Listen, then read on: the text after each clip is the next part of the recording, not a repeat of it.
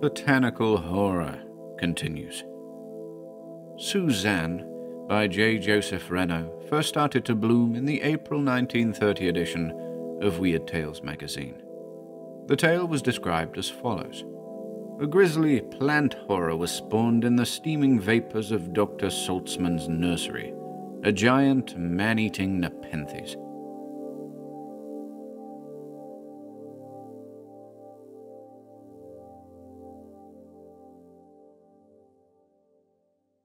Suzanne, by Joseph-Renaud. In a spacious hall, lit by tall lamps, sat a young man in evening dress, bound in an armchair. Around him stood a woman and 3 men. The young man's downy moustache seemed extremely dark in his spectral face. His gaze was fixed and mournful. The ends of his white tie hung loosely down. Mud was drying on his disordered hair, on his torn white waistcoat, on his black trousers. "Mr. Wilson, once more we tender you our humble apologies, but we're acting in the service of our country, and we must have the text of this new secret military entente between England and France. A general drew it up, a minister signed it, and an attaché of the embassy, you, copied it. The general and the minister are both beyond our reach, so we're obliged to have recourse to the attaché. Don't look so angrily at poor Milly. She too is serving her country. Yesterday evening in her little house you had hoped to find her, and you found us, and we were daring enough to ask you to divulge a state secret. You said, 'No,' so we were obliged to bring you here in a motor car, bound down to one of the seats, enveloped in a great fur cloak and gagged under a chauffeur's mask.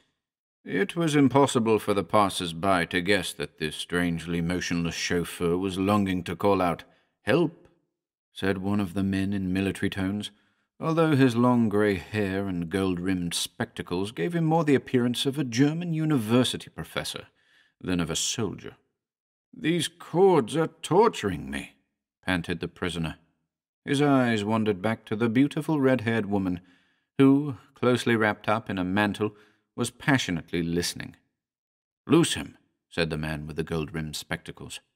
The other 2, who were of Herculean build and evidently only subalterns, obeyed the order. But the prisoner was very weak. The floor seemed to be rocking under his feet. He fell over in a faint. When he regained consciousness, he was again sitting in the armchair. Well, no need of cords now. A low diet, the open air, hunger, fatigue, no one can withstand these. And, if necessary, we have something better than that. But you have only to speak. It is so simple. Give us the outlines of this clause, and you are free. Your involuntary complicity will be a guarantee to us for your silence. And when you return home, you will receive a liberal compensation." The young man answered, "You shall know nothing." Stars were still dancing before his eyes, and the humming in his ears had not ceased, while blood was dropping from his wounded wrists. "Since you are obstinate, my dear fellow, we shall be obliged to make you acquainted with Suzanne, a very charming person. But first, permit me to introduce myself. Dr. Salzmann. These gentlemen are my friends and collaborators. Now come." His tone had suddenly become honeyed, ironical, terrifying.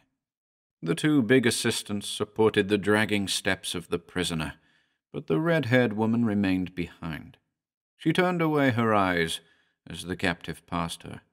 In a corner was the head of a winding iron staircase, which they descended in the dark. A heavy iron door opened before them, and a puff of warm air, smelling of eucalyptus, blew upon them. Fine gravel crunched under their feet with a hollow sound, as though they were in some enormous empty building. Far away, somewhere in the silence, a fountain was splashing. The strange doctor turned on the electric light, and suddenly an enormous conservatory was revealed around them, so vast that its real size could not be gauged, for the small electric lamps, cleverly hidden among the green branches, shed but a feeble glimmering light, and nothing could be seen but foliage, stretching far into the distance on all sides. Above, colossal leaves clustered gracefully on unseen branches in dome-like groups, while above these others were dimly seen, and yet others. All around, above, everywhere, there was but a fantastic tangle, which it was difficult to believe belonged to the vegetable kingdom. Was there not life in these orchids, which looked full of an impotent rage, and in these green spiders, 3 feet high, crouching as though to spring? A confusion of terrifying creatures seemed to inhabit this warm forest, among the shadows and the glimmering lights. No sound from outside, neither the sea flowing over the pebbles, nor yet the moaning of the wind, penetrated here, but one could almost hear the intense life of all these exotic plants, so crudely green in the pale electric light. The doctor evidently had lavished both wealth and care on this marvelous garden. Several times he stopped the group to mention, with ironical courtesy, the name of some rare plant to the captive who was panting in the heavy, suffocating air. The end of the conservatory was in darkness, but it was just possible to see that it had recently been altered to form a rotunda, similar to the monkey houses in zoological gardens, but with stronger trellis work and with some enormous iron bars to further strengthen it. A terrible apprehension aroused the young diplomat from the torpor into which he had fallen, and he suddenly noticed a sweet, sickly odor, somewhat resembling that of overripe bananas, lilies, or decaying dahlias, mixed with the smell of wild beasts. One would have supposed a menagerie was near. The doctor, turning to him, said in the peculiar pedantic tones he had adopted, "Now, my charming young friend, allow me to introduce you to Suzanne." He turned on an enormous electric light hung from the roof of the rotunda. In the dazzling white glare there arose a sort of gigantic tree. Its leafless boughs were waving slowly, like mighty serpents, or like the tentacles of an octopus. The trunk, which could be seen between the movements of the horrible limbs, resembled green marble. At the base it was as thick as a man's body, and increased in girth till, at a height of 12 or 13 feet from the ground, it branched out into 100 long, hairy boughs, all slowly moving as though alive. At the end of each bough, thick as an athlete's arm, was a sort of flexible funnel, which evidently possessed the power of laying hold of objects and clinging to them, so that there was no escape. The shortest of these boughs were 7 or 8 yards long. These monstrous tentacles were not waving at random, but with conscious design they were reaching out toward the grating. Some stretched far enough to seize and twist wires as thick as a cigarette. Ah, if the grating were not there! We must enlarge this cage. Suzanne is growing too fast, said the doctor with a mirthless grin. No one laughed. Although they must have seen it many times before, this horrible plant clearly terrified the doctor's assistants. Wilson felt as though needles were pricking him all over. Although he was suffocating in this foul atmosphere, his teeth were chattering. The doctor continued, "My charming young friend, I see you are a little surprised, but as you are filled with a thirst for knowledge, I will tell you about Suzanne. You must have heard of the South American plant called Nepenthes, which feeds on insects. When a mosquito rests on one of its twigs, the tip seizes it, and all the other twigs coil around it, and it is absorbed by the plant, which, while its digestion is going on, appears to be dead. I brought one back here from Brazil. Japanese gardeners succeed in dwarfing oaks and pine trees till they are only a yard high. Well, I experimented in a contrary direction with my Nepenthes. I tried to cultivate this little shrub, hardly as big as a rosebush, till it should be as tall as a forest tree. I noticed in Brazil that a Nepenthes near an ant-hill, being thus better fed, acquires extraordinary dimensions. I began by stuffing it with flies, and it soon became more vigorous. Then I offered it bigger and bigger insects, such as wasps, spiders, bees, and on this diet it grew 10 inches in a few months. Then, gradually, tiny pieces of meat took the place of the insects. Suzanne's growth now became extraordinary, and her height and strength were soon trebled. I continued increasing the size of her meals.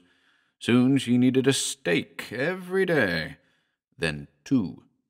One day a sparrow perched on her, and in a few seconds it had disappeared among the greedy, ferocious branches. Thenceforth Suzanne showed a strong predilection for living prey. For a year I fed her on mice, then guinea pigs, then rabbits. Besides this, her roots were watered with several pails of blood a day, which I ordered from the slaughter-house. Under this treatment, Suzanne soon reached a height of 7 feet. Well, to cut the story short, she grew higher and higher, and in the end had to be fed on lambs, then sheep and pigs, not to mention the red water, which was doubled. This protecting grating has surrounded Suzanne for a long time now, for when she was scarcely 5 feet high, she seized me one evening, and I had great difficulty in escaping from her embrace. If I had met with this adventure a few months later, I should not have the pleasure of being here at this moment. You guess to what use Suzanne is put. If anyone refuses to give us information which our duty forces us to seek, this is the present case, we bring him back to this house, tied to the seat of a motor. We then question him again, and if he remains obdurate, we thrust him behind this grating. Then we leave him. Of course, no traces remain, and the most minute search would reveal nothing. Am I not at liberty to cultivate a Nepenthes if I choose? Well, for the last time I ask, will you tell us what we want to know? If your answer is yes, we are all attention. If no, Suzanne will take you in hand, and she is hungry. See how greedily her boughs are waving, how she stretches them out toward you, yes, toward you, for she understands perfectly well that you are the prey. Why, she already smells stronger, and she is beginning to sing. In very truth, the fearful stench of a menagerie was growing more powerful, and the hairy tentacles, as they twisted and turned, produced a gentle, whining sound, like that of a flight of swallows. Wilson was filled with that unspeakable terror which whitens the hair of the bravest. But the very imminence of the danger kept his mind clear. What could he do? First he must gain time. Otherwise, this very minute would be the last of his life. In the tone of someone who at last comes to a painful decision, he said, I have no choice left.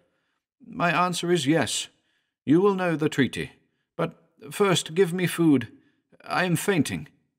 Bravo! I am delighted. I should have been sorry to... We will give you a meal which will loosen your tongue.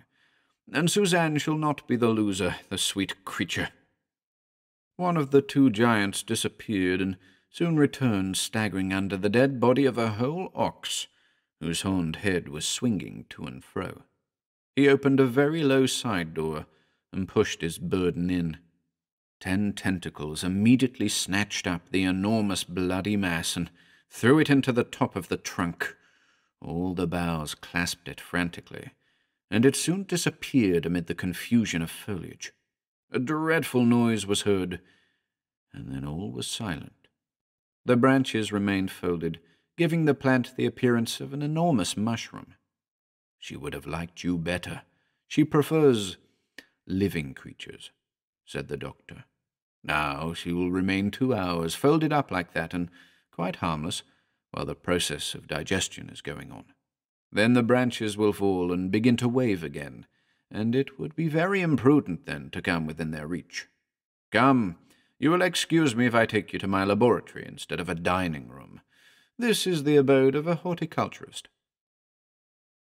The laboratory was a large room, with walls painted grey, full of implements for the study of chemistry, electricity, bacteriology, etc. Some were of ancient shape, and Wilson remembered having seen similar ones in scientific museums labelled alchemy. The doctor placed bread, ham, cheese, and a bottle of wine before the young diplomat. Wilson ate voraciously. The very smell of the bread intoxicated him. The ham melted in his mouth like a delicious sweet. He drank, and the taste of old Bordeaux tickled his palate. Soon a pleasant feeling of warmth and comfort overcame him. Life began to flow through his veins. The food had made a new man of him. He began to feel optimistic, in spite of everything. He no longer despaired of escape. If only— but he searched in vain among the instruments for a knife, a pair of compasses, anything which could serve as a weapon. There was nothing but test tubes, bottles, funnels. The others were carrying on a whispered conversation in a corner, without paying much attention to him. The only thing that attracted his attention was a phial with a label bearing the word chloroform. He slipped it into his pocket. His death should be painless. As Wilson swallowed his last mouthful, Dr. Salzmann said, "We are listening." There was a little wine left in the bottle. The prisoner poured it out, drank it, and smacked his lips. "You have a good cellar, sir." "Yes." "Well?" "Well, you scoundrels, did you really suppose I ever intended to divulge anything? I was hungry, nothing more." The doctor's face puckered into 100 wrinkles. "That is all you have to say? Think what that great cage contains." "It contains my death, that is all. My answer remains the same." A few moments later, bound again, Wilson was carried by the two giants to the rotunda. The horrible tree was still dozing, with its tentacles folded, but the awakening would come soon. A large door was unbolted. They placed the captive against the trunk, which was warm like a living body. The door was double-locked and bolted. "I regret your obstinacy. You are a brave man," said the doctor, whose exultation seemed to have subsided like that of the tree. He bowed and departed. The assistants gave a stiff military salute, then made a right-about turn. Left alone, the prisoner first turned his attention to escaping from the horrible contact of the warm trunk. He succeeded gradually by rolling over on his side, and he did not stop till he had reached the corner of the cage farthest from the plant. Either from forgetfulness or from cruelty, the doctor had omitted to turn off the light. It flooded the immense conservatory and the rotunda. In the distance, somewhere behind all the tropical plants, the fountain continued its never-ceasing splash, splash. He was lost. No hope was left. The dreadful creature would soon awaken, and then— He thought of the chloroform. At the last moment he would inhale it and deaden all sensibility. With his free hand he took the phial out of his pocket and left it uncorked for a few moments. A smell of fresh apple prevailed over the stench of the monster. But he clung tenaciously to life, and his youth inspired him with confidence in the result of any fight maintained to the end. He did not give in. Horrible as his position undoubtedly was, he wanted to show fight. They had bound him not very tightly after all, and in a few minutes, at the cost of a few scratches, he was free. Quick to act, and concentrating all his strength in a mighty effort, he tried first the little door, then the big one, but both resisted. He tried to smash the grating, but not a wire gave way. He tried to climb, and only wounded his hands to no effect. Even had he succeeded, it would have been useless, for the tentacles would reach to the very top of the rotunda. He could do nothing more, only wait. He sat down with his elbows on his knees, and his face buried in his hands. All the happy moments of his life rose before him with extraordinary distinctness. His first years at school, his travels, his successes in diplomacy. The sweet, sad face of his mother smiled at him, as clearly as when she used to sing him to sleep in his cot. And his father, what grief it would be to the poor old man who was so proud of him. What joys he might have tasted, what great things he might have accomplished, if he could only write to Milly, the traitress whom he still loved. If he could but throw through the grating a note which they would find afterwards. He felt in his pockets. Yes, a pencil and paper.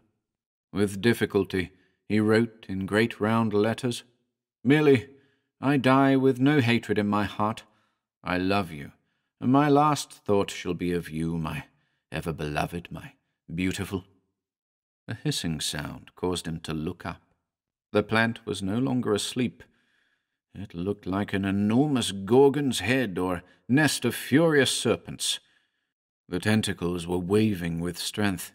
One seized upon Wilson, who, mad with terror, uncorked the bottle of chloroform and held it to his nostrils. In his haste, he let fall a drop of the liquid on the tentacle, which had just clutched him by the shoulder, when, to his joy and surprise, the strange arm fell limply down beside the trunk. Instinctively, he sprinkled another enormous coil which was about to wind itself around his neck. This one, too, fell like the first, apparently dead. But the others were whirling around him. They seized him in their embrace, and, as they waved backward in their fury, they carried him to the top of the pulp, above the sort of mouth in which the ox had disappeared. Half fainting, bruised by the awful embrace, he dropped there the phial. At the same moment, he fell heavily to the ground. Here he remained motionless and dazed. What would happen next? Why were the monster's tentacles not crushing him? It took him a few seconds to make sure that he was on the ground, bruised but alive. He struggled against a painful numbness, caused by the violence of his fall and the odor of the chloroform. He felt sick and faint, and a cold perspiration was pouring from him. When, at last, he was able to see clearly, he discovered that the horrible tree was in a new posture. All its branches were hanging down, motionless, as though dead. The doctor's frightful plant had the appearance of a gigantic weeping willow. He was only a few inches from the arms, which but a moment before had been so ferocious, and although they appeared harmless now, he rose hastily and took refuge in the farthest corner of the rotunda. Here, the stupefying influence of the chloroform and of the fall passed away altogether, and he tried to understand what had happened. This was not difficult. The providential bottle of benumbing fluid had saved him, at least for the moment, from a frightful death. All plants are sensitive to the effects of chloroform, and this carnivorous tree, which in some ways seemed to belong rather to the animal than the vegetable kingdom, must have peculiarly felt the benumbing influence. At this moment it was just as insensible as a patient under a surgical operation, but this was only a respite. It would awaken from this insensibility as it awoke after its meal, and the peril would be just as frightful as before. But any respite from death is precious. The prisoner made another attempt to open the doors and climb up the grating, the upper parts of which perhaps were less strongly built. But again the wires only wounded his hands, and again the doors resisted all his efforts. Although the monster was slumbering, escape was as impossible as ever. Wilson at last sat down again, weary and despairing. He half regretted that it was not all over, for the chloroform had only prolonged his agony. If die he must, he would rather die at once. Time passed thus, till at last he became aware of a pale blue light which revealed first a glass dome, and then the tops of the highest of the tropical plants. At last, then, dawn had come. But this half-light was sickening, horrible. Far away, but perhaps he only imagined this, the Angelus slowly rang forth. The mighty murmur of the waves as they rose and fell increased. Near at hand, birds were chirping. Worn out, bruised and bleeding, almost careless of his fate, Wilson gradually yielded to sleep. The sounds of steps aroused him from his torpor, and brought him to his feet. As he gazed through the grating, he distinguished in the distance the silhouette of Dr. Salzmann coming toward the rotunda. The terrible man would find out that his victim was still alive. He would call his acolytes. The captive hid behind the horrible tree, among the tentacles. Like a child playing at hide-and-seek, he turned, in spite of his disgust, around the warm trunk, dodging the doctor, as the winding paths led the latter's steps first to the right and then to the left. When the doctor saw the extraordinary attitude of Suzanne, he uttered an exclamation of surprise. For a moment he stood motionless. Then, to Wilson's unspeakable joy, he opened the great door of the cage and cautiously entered. With the end of his stick he touched the tentacles, being careful all the time to slouch as far away as possible, but the horrible arm still hung lifeless as before. He ventured a little nearer, and thought he saw a phantom. Wilson had sprung away from the plant. The doctor uttered a cry of terror, and at the same moment there fell on his jaw a crushing blow. He fell limply to the ground. Wilson rushed out of the cage and ran along the first path he came to, but the conservatory was a perfect labyrinth, and he soon found himself back again at the rotunda. In vain he tried another path, and yet another. At last one led him to the side of the conservatory, overlooking the sea. He brushed away the steam with his hand, and, looking through the glass, he saw in the rosy dawn a pale stretch of sands, and farther on the green, tumultuous waves of the sea. There were several large doors leading out of the conservatory. He opened and stepped out, but the icy air and the roar of the waves benumbed him. He found himself on a tiny balcony which ran along the side of the building, while below him was the smooth wall of the great house. Below lay a fog, hiding the bottom of the abyss, while above seabirds were whirling round, uttering their harsh cries. How was he to descend? Was there some means of escape? He left the balcony, but had walked only a few moments in the soporific heat of the conservatory, when the sound of steps, cries, shouts for help, following each other in quick succession, caused him to turn back. He still had a few moments in which to make good his escape, for the assistants would not immediately grasp what had happened, and decide on their course of action. But when they saw the open door, the condition of their chief, and the torpor of the plant, they would understand all too soon that their prisoner was escaping. Again he dashed on to the balcony in search of some means by which he could descend. At one end was an iron bar, which, strengthened every 3 feet by strong cramps, rose up from the sands, followed the contour of the cliff, and then rose straight up to the top of the conservatory, where it doubtless joined a lightning conductor. This bar passed up one end of the balcony, and Wilson believed himself saved. It was a perilous descent, but he had no choice. He climbed over the handrail and grasped the bar, but horrible giddiness seized him. The wall, the cliff, the bar, the balcony, all danced before his distracted eyes. He had a terrible feeling of nausea, and was drenched in a cold sweat. Only a supreme effort saved him from falling. Hastily climbing back onto the balcony, panting with horror, he wiped his cold, clammy hands. Was his courage going to fail him at the last moment? He tried to accustom his eyes to the sight of the abyss, but the horrible depths and the mist hiding the ground from view sent him back into the conservatory. He lay down flat behind a clump of trees. The 2 giants, armed with guns, passed quite close to him without seeing him. As soon as they had gone, he arose and ran along in the opposite direction toward the door at the foot of the iron staircase. Surely he was saved now, for he felt certain that no one else lived in the house. He could get out. He started back. In the frame of the door he dimly saw a great green cloak, a head of glorious red hair, a pale face, a beautiful bare arm, and a hand grasping a revolver. Milly! She stood between him and life.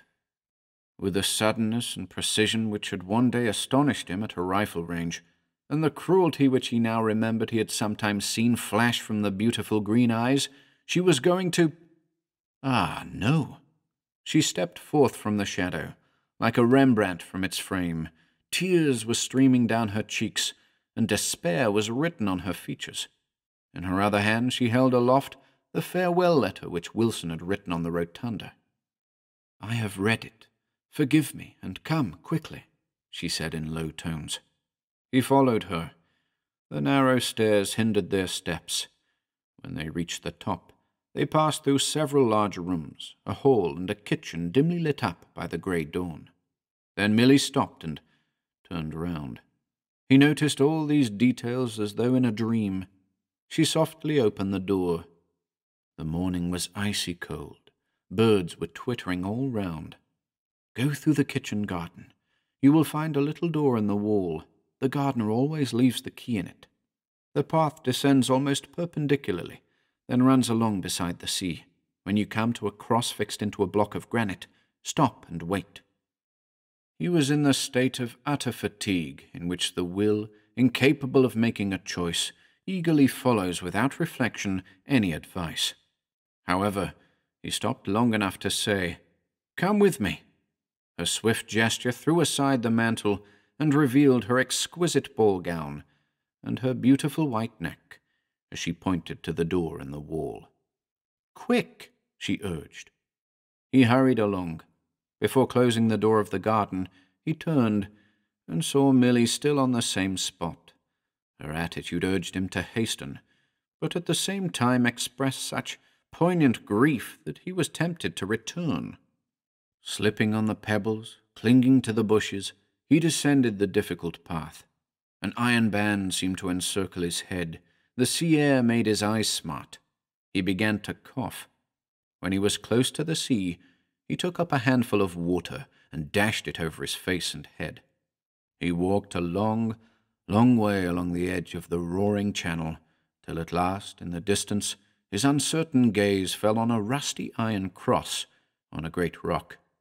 The horrible house, far away in the distance, was tiny and white on the bluish cliff. Suddenly it disappeared in a mass of black smoke, while at the same time a loud report echoed and re-echoed among the rocks. All the birds around flew up into the sky. At noon, some coast guards found Wilson raving in delirium. When he at last arose from an attack of brain fever, he told his story, but no one believed it.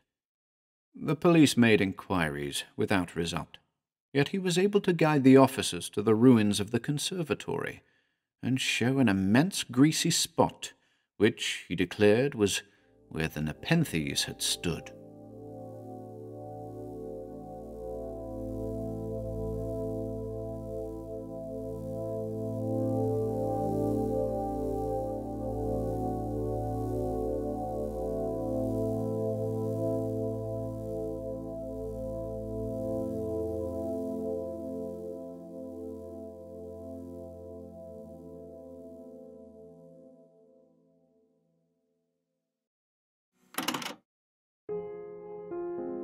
If you enjoyed listening today, be sure to subscribe to the channel by hitting the red subscribe button below. After doing so, click the bell icon next to the subscribe button to receive new content notifications. If you'd like to support our work and receive exclusive perks, consider becoming a channel member by clicking the join button below. To support us in other ways, see the video description for links to our Bandcamp and Patreon pages, our merch store over at Teespring, and further information relating to our releases on Audible, iTunes, and Spotify. And until next time,